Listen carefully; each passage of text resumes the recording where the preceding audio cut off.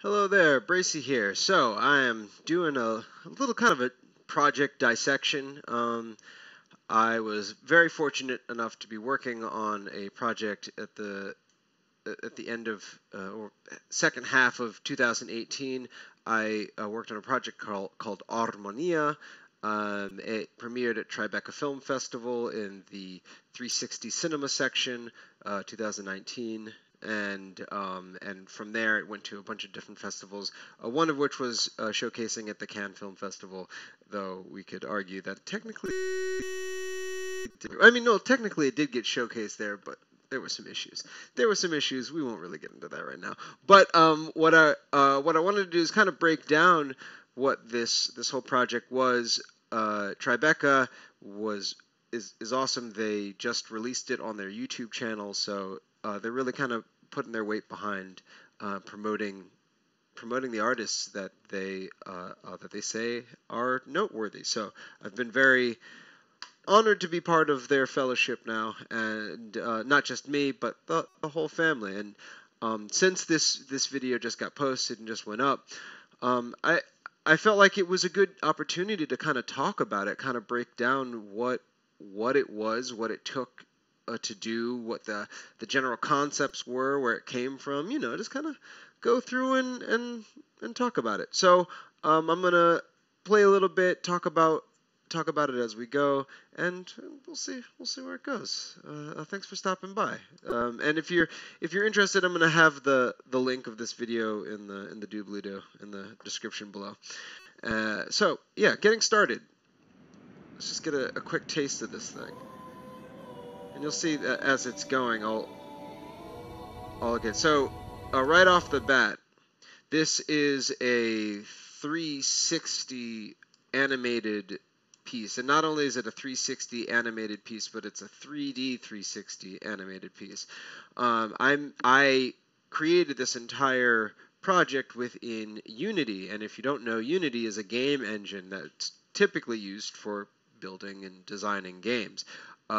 And originally, this experience was meant to be an interactive piece, because I was really excited about doing an interactive virtual narrative that required multiple users to work together to kind of build the story in a very interesting way.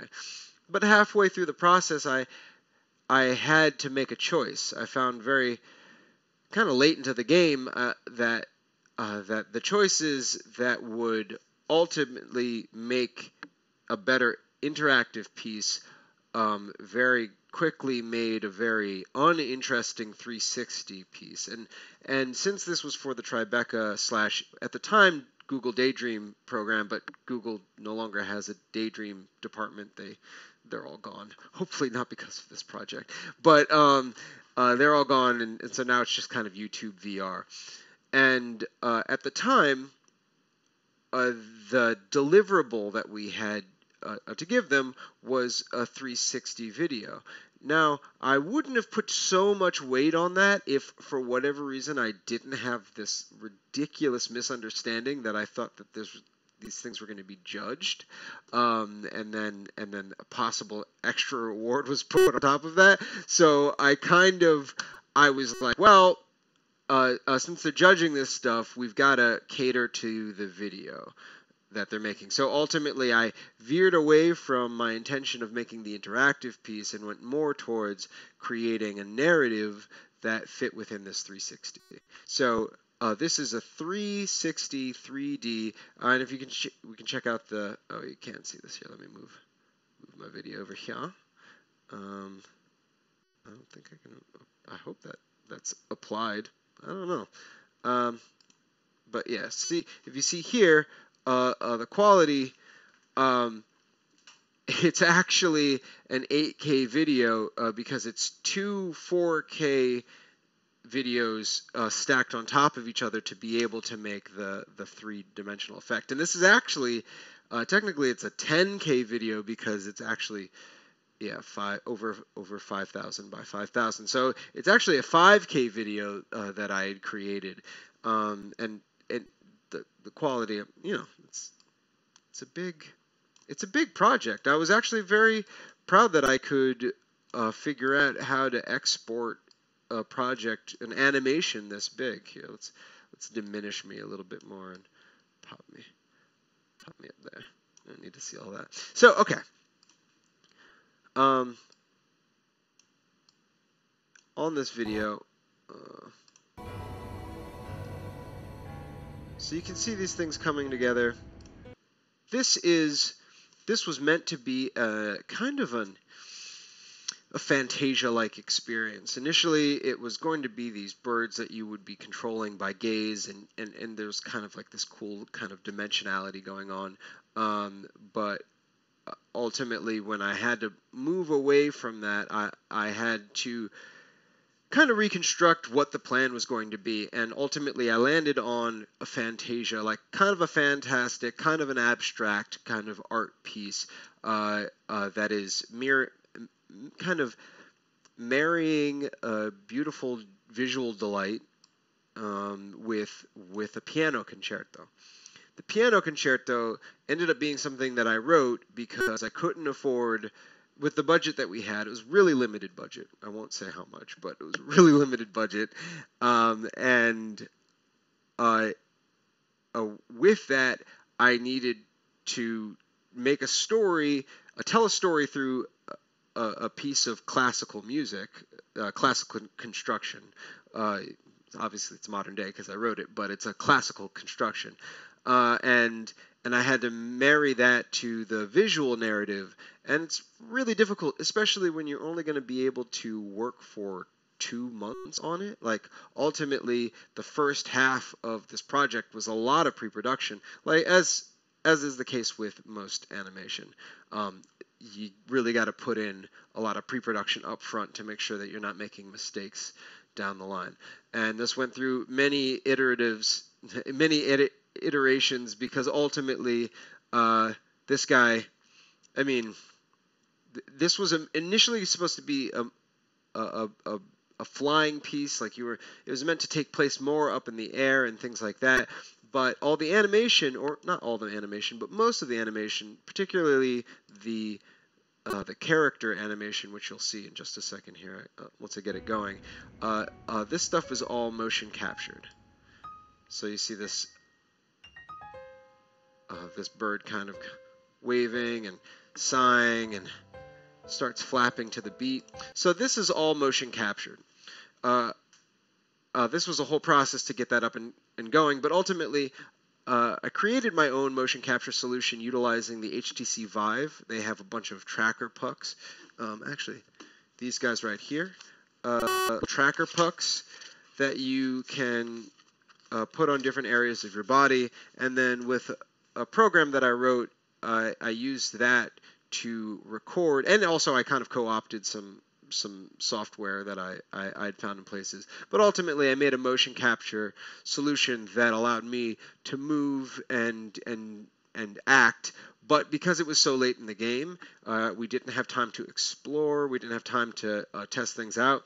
The 2 people that were supposed to be my motion capture actors, they both got sick. So I got sick too, but like ultimately I couldn't sit out on my own creation. So I ended up doing all the motion capturing, not only solving how to do it for this project, but also doing it myself, because my motion capture actors unfortunately got sick.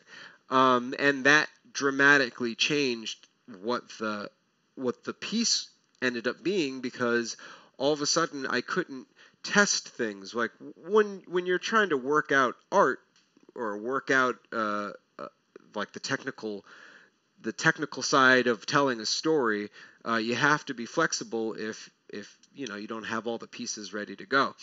Ultimately, this was supposed to be a bunch of birds flying around, but since I had to essentially start the motion capture, go perform the motion capture, come back and check it out, I became very limited in what I could do. So ultimately what ended up happening is the birds became very grounded. It wasn't an anime. It wasn't a play. It wasn't a piece that took place on the ground, on this plateau that you see here, and then in the air and then coming back. It was much more limited to the ground, unfortunately.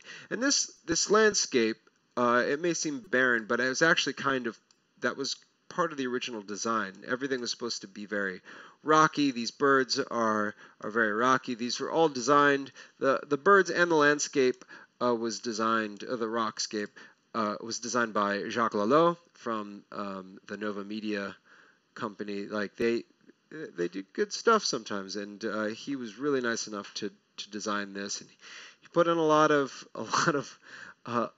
work. It's not an easy thing to design this, as you'll understand as we go a little further. Why? Basically, all these pieces, as you saw, one of these pieces just kind of fell and broke on the ground here. Each of these pieces, each of the parts of him, there are 12 parts of this bird, including that one that just broke into 12 pieces. Each of these pieces break into 12 pieces. And if you haven't seen Armonia yet, spoiler alert, if you're really interested, like I said before, you can check out the link in the description. You can watch it and then come back if you really want to go through and hear me describe all this. But ultimately, I was playing with this concept of this bird is made up of 12 pieces. Each time one of the pieces fall, they break into 12 pieces, and then they also reform into a new bird, utilizing those exact same pieces. The story is ultimately talking about life, death. It's taking themes from life and death and playing with them through the music and through the animation. The whole beginning sequence, I just married the visual. You'll see not only are there 12 pieces, but there are actually 12 colors. They might seem very similar, but they're all on that rainbow scale. You might see that I have kind of like an affinity towards a rainbow. Like I've got this hat, this iridescent hat. I've got a lighting setup that kind of cycles through all the colors of a rainbow. What I was doing was marrying breaking the color spectrum into 12 pieces, as well as the 12 pieces of the bird, and marrying that to the 12 notes of music. So in the very beginning, we're watching these notes get married to the color and get married to the structure, which is ultimately the bird. And within that, I started to play with themes as far as what notes are being utilized. The very first note falls, I believe it's a C. It's been a while since I've gone back and played with the music. But if that first piece of the body fell, that first note is a C, and it's lost forever for this bird. And this bird is being represented by the piano. And then the other bird that's not formed yet but floating behind it is going to be represented by a combination of a marimba and a xylophone, vibraphone kind of thing. Let's move on. I'm going too far into this. I guess there's no wrong way to do this. I've never really done this before. Dissecting my own stuff is, it could be interesting for some, but I kind of always just assume that people are just like, what is he talking about? This is really kind of boring. But anyway, so yeah, let's go through this. So this is the motion capture on the HTC Vive. As you can see, the bird now is just reformed. We did like a little light change. Now, initially, what I wanted to do is play with time here and have the sun kind of roll back, and then the moon kind of come up, and then that's kind of playing with the idea of like this is where that light's coming from. But honestly, trying to do a whole animation, do a whole 8K animation, 3D in 2 months, trying to produce that. You got to cut what you got to cut.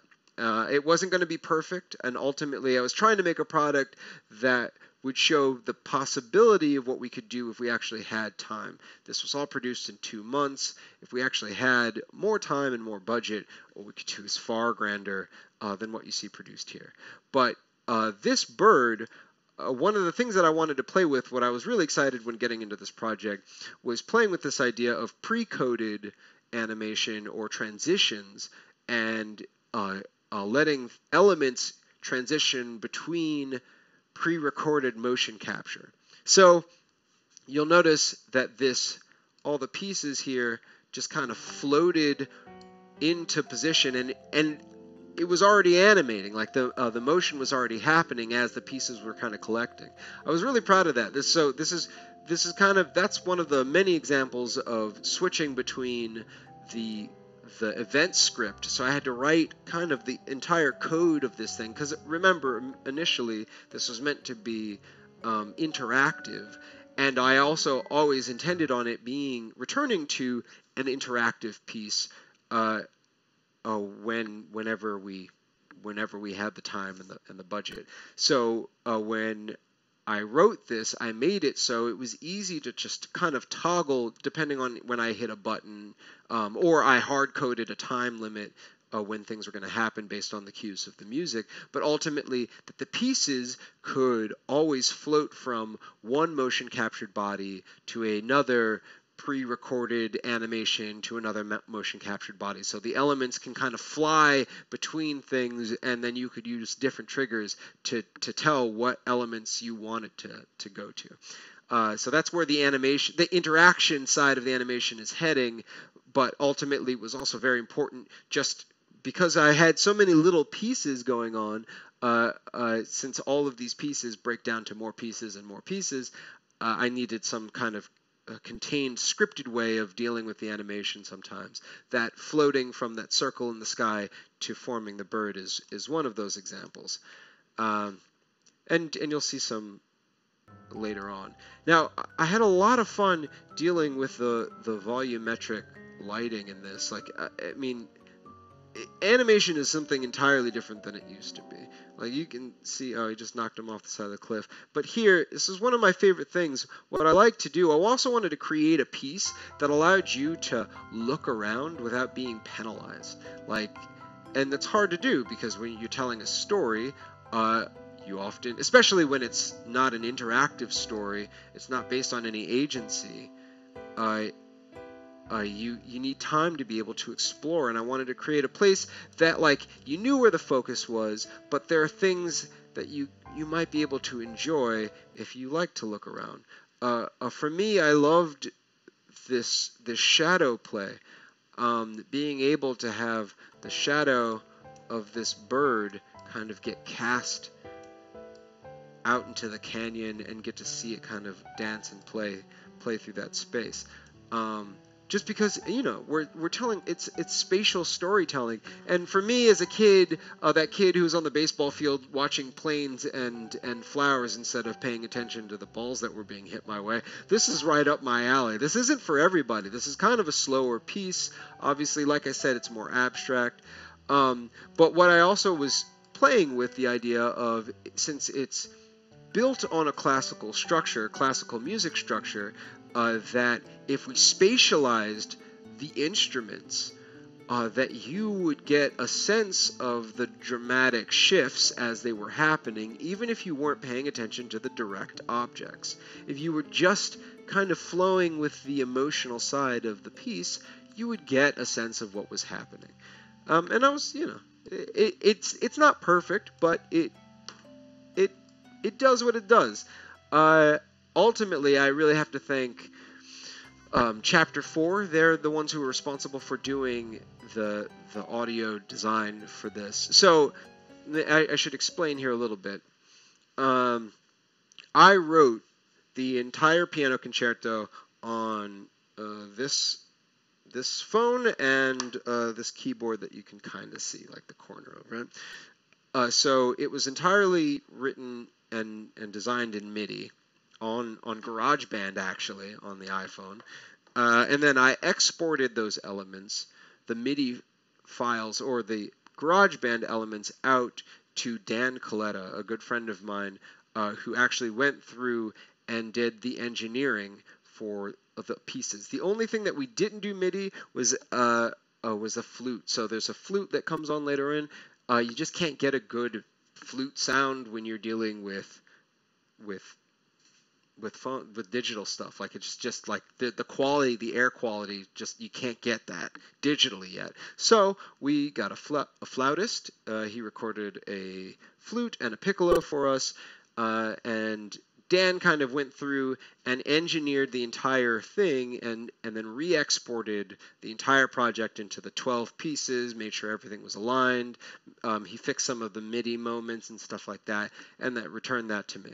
From there, I took those pieces and I actually originally wanted those pieces because, like I said, if it was interactive, these pieces would actually be real time wherever the birds flew if they're being represented by an instrument. So like right now, like I was talking about, this yellow chicken kind of bird, kind of representing an earthy character. It was being represented musically by kind of an earthy sounding element. I wanted something kind of percussive but still could carry a melody. So that's why we ended up with like a vibraphone and a marimba kind of mix. The main bird, which is a mix of all these different pieces, we settled on the piano. First of all, it's a piano concerto, but also because like a piano is kind of just like, it's become the symbolic, like neutral middle point of all music. It can it's a very diverse instrument. It can kind of play a lot of, it can be very percussive. It's got a bit of string elements in there. It can be very, it's a good medium ground. So every instrument, that's kind of what I was imagining. And then this other character here, thematically in the animation, it's kind of a very fluid character. The character, we named it Flo. This character, it's being the musical instrument that represents it as a harp. So all these things, the idea was not only just visually place a character in a three-dimensional space, but also the musical representation of that character. So we attached the harp to that bird, and we attached the marimba,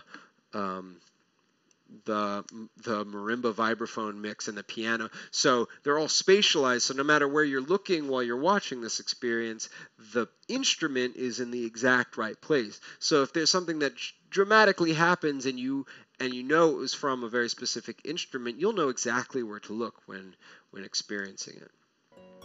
And so that's a spatialized Fantasia is really kind of what I started to move towards. And so the guys at Chapter 4, they took our files and they had to hard code the experience into an ambisonic file for the video so it could go up on YouTube. But when it runs inside the Unity game engine, it doesn't need those elements. And they added so much good stuff. Like they added sound effects when things fall and break. All really good. I'm really proud of their work. So this story ultimately of this bird falling apart, this bird that we're kind of referred to as like the parental bird, but this kind of came from kind of a tragedy that my wife and I were going through in 2018. We each lost one of our parents in like 3 days of each other, both to heart attack.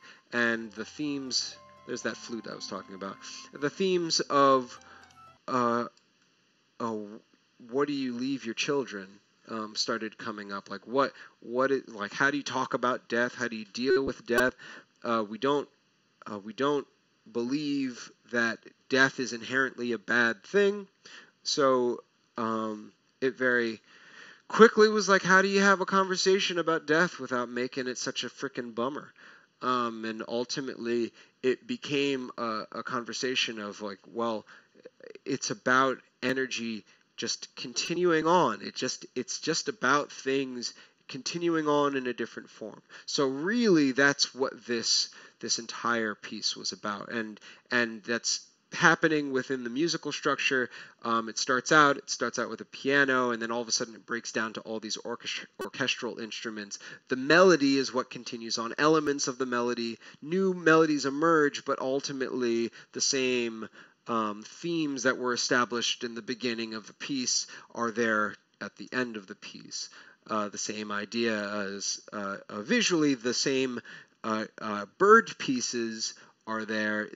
They've broken, they've changed, but like the elements are still there. They still carry on. So this is kind of just an ode to just life, energy, continuing to move on.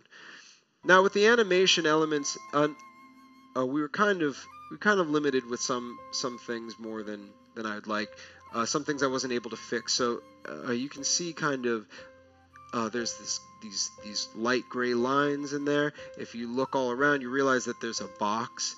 It actually has to do with the volume, the fog volume that I put in there.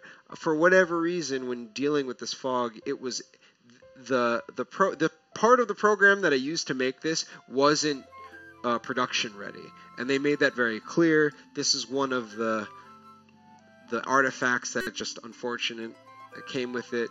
Other things that aren't perfect, you can see that there's some glitching down here after the whole bird just kind of falls apart. The pieces, because it's inside of a real game engine, like the physics aren't perfect, and they're just kind of bouncing around.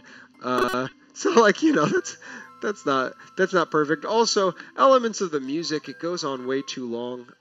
The animation of this bird over here, I wasn't very happy with.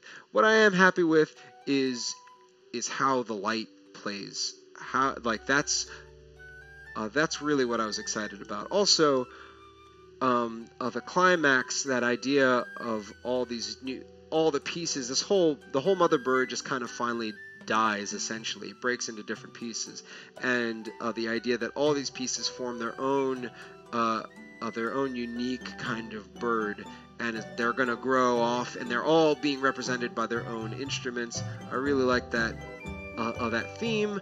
It's something that I've found that I've gravitated to a lot in my professional career. So what I liked about this part is that when you're in virtual reality and you're experiencing this, you're actually in the middle of this kind of live spatial. Oh no, that's odd. This is actually the video file, so this is actually what they put up. That's unfortunate. I'm just seeing that now, right at the climax too, huh? That's brutal. Yeah, they had some issues there. I don't know what happened or why, but yeah, that's an unfortunate conclusion to the video. But I wanna say a few thanks. So initially, the project, it started out when I had applied to this Tribeca program. I had applied with Sarah K. White, Josh Bernhardt, and Neil Dvorak. All really good, close friends, amazing artists in their own right in different areas, and we thought this was going to be a really awesome opportunity to work together. However, once we got it, the realities of how low the budget were, and the fact that we don't all necessarily live in an area where we'd all kind of work on this together, we all had different financial needs, and then the piece really required a different skill set than we were initially expecting. So that was unfortunate. And also, the original idea, there was this belief in the back of our head that probably in the back of all of our heads because of me misinterpreting information and then putting that idea in the back of everyone's head, that this was a competition. So within that idea of it being a competition, I made choices to make things stand out, which in the end, unfortunately, that wasn't as necessary, and we could have taken some more chances that weren't necessarily in a game engine or used the camera, done something that would have included us all a little bit more.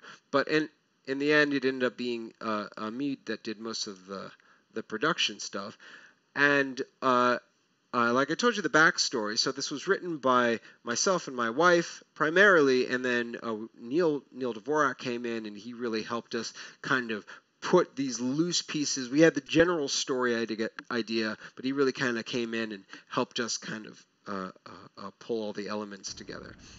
I could go on for way too long about this experience. So, Anya, my wife, she did an amazing job kind of keeping all the elements together, keeping me on track because I was working on all the other elements of this. As I said, everything was designed by Jacques, the modeling more specifically. Like I said, Dan Coletta, he did the audio engineering, and he brought in the flute and piccolo there, Michael, and so Zena, Lauren Hammonds, and Hala Hassan, they're all from Tribeca. They really helped just keep us informed as to, like, I mean, they helped us out making this. That not only were they the ones who got us the check, the money to make this, but anything that we needed, they would check up on us, make sure that we were doing things. Helped us showcase, helped us get in front of other people. I can't complain. Really, really good stuff. And then we also had briefly we had the team from Google Daydream that helped us out, and then throughout the whole, and we had some mentors that were helping us. It was a big family affair. We had NYU really help us out with some elements. Some technical problems, needed to troubleshoot some elements. Joe and Kyle, they're both from Nova Media. They're working hard on XR. Matthew Cornelius, when we were trying to figure out our motion capture solution, we went over to NYIT. They had this amazing motion capture studio. I was grappling whether we would do it there or do it in our own makeshift way. So we got to Anya got to suit up. You can check out our Potential Synergy Instagram account if you're interested in seeing elements of that. Anya suited up in a motion capture suit. We also tagged up our robot, who also helped with motion capture. In the final motion capture solution, our robot helped, but we tested him out in the motion capture setup they have over there. All really interesting stuff. There's so many things that we got to do for the first time and test out. It was a really great project, and we had a really great project to work on. Is it perfect? No. Is it for everybody? Absolutely not. But did we achieve what we were aiming for? Yes, we did. And we learned a lot. And there's so many things that we can do now that we couldn't have before. So I just wanted to run through that. Thanks for taking the time. This was fun, just kind of dissecting it. There's so many things that I can dissect with this. We can go back, but I'm gonna leave it there for now. If you have any questions, feel free to ask. I'll answer anything I possibly can. I'm happy to discuss this further. So thanks so much for taking the time. See you in the next one. Arrivederci.